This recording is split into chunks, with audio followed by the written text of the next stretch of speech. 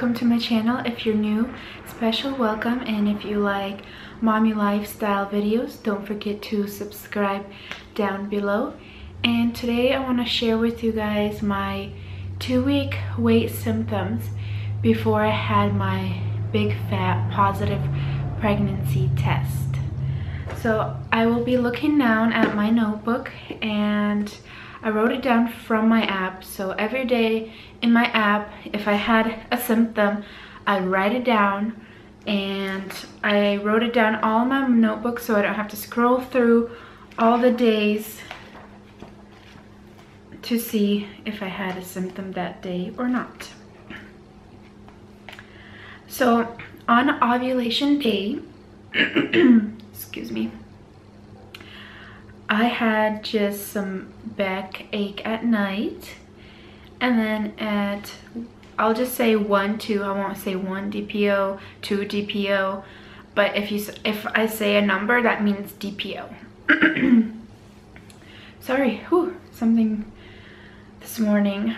So 1, I had nothing. 2, I had nothing. 3, I had a headache. I felt very bloated. I had sensitive stomach. I was actually moody and irritating, so I had a lot of symptoms that day. 4 DPO, I was super tired, didn't want to do anything. Oh gosh. And then 4, that was 4. 5, I had a headache and a backache. 6, I had nothing. 7, I had backache all day. 8 DPO, I had nothing. 9, so we were out and about all day, and we were driving, and I had such a heightened sense of smell. Like, I couldn't breathe. I smell a little bit of weed, and I'm like, oh, gross, it smells so terrible. And my husband's like, what? I'm like, you can't smell the weed? And he's like, no. And then he's like, oh, maybe now I can smell it. And it smelled so strong for me. That was 9 DPO. That was so strong for me. Like, I felt like I couldn't even breathe. I'm like, turn on the fan, open up the window, like drive from that smell. I had a very sensitive stomach in my lower abdomen area. Very little mild cramping, just a little time, just, I don't know, maybe a few minutes.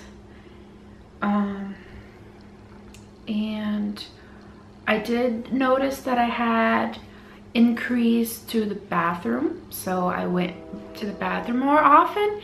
It was like not crazy amount more often where I couldn't go to the bathroom every 5 minutes or something. I needed to go to the bathroom every 5 minutes. It was just like more often, like, and I went to my sister's on Sunday, which was 11 DPO. And I went to the bathroom like 3 times while I was there, and she kind of noticed that, but she didn't tell me anything. And that's usually unusual for me. I usually would never go to a bathroom at somebody's place, or maybe once, but usually I wouldn't because I don't need to. Okay, let's see. So that day at 9 DPO, I had a feeling for some reason, like, you know, with the heightened sense of smell and like lower abdominal sensitivity and cramping, I thought I was pregnant, but I pushed those feelings away because I didn't want to get my hopes up and then be again really sad that I'm not. So I tried to not pay attention too much. I would write the symptoms down, but I would try not to dwell on them and see, yes, I'm pregnant, and then get a negative. At 10 DPO, I had backache and I was moody. 11, nothing. 12 DPO is when I tested. I had backache half through the day towards lunchtime to the end of the day, and mild cramping, like they didn't really feel like cramping. It was just more like a sensitive lower area stomach where I felt like something was going on. And 13 GPO, I think it was, which was Tuesday, I had a little bit of backache, and 14 DPO was good. I didn't have anything at all. And today I think I am 15 DPO. Let's see, Monday was 12, 13, 14, 15. Yeah, I am 15 DPO today, and so far I feel great. I've been pretty surprised, but I am pretty early. But I will be also doing a video 4 to 5 week symptoms, 4 or 5 weeks pregnancy symptoms, and just an update how my pregnancy is going.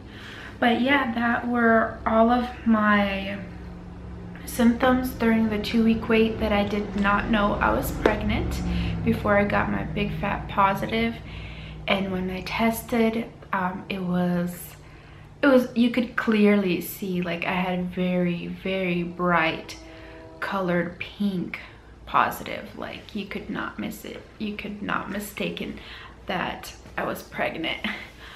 And yeah, like, I don't know, I really thought that I wouldn't be pregnant this month.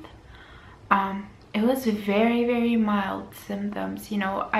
All the symptoms I said, it sounds like a lot, but throughout the day, like, you know, it's like, oh, my lower back hurts a little bit, and then it's gone.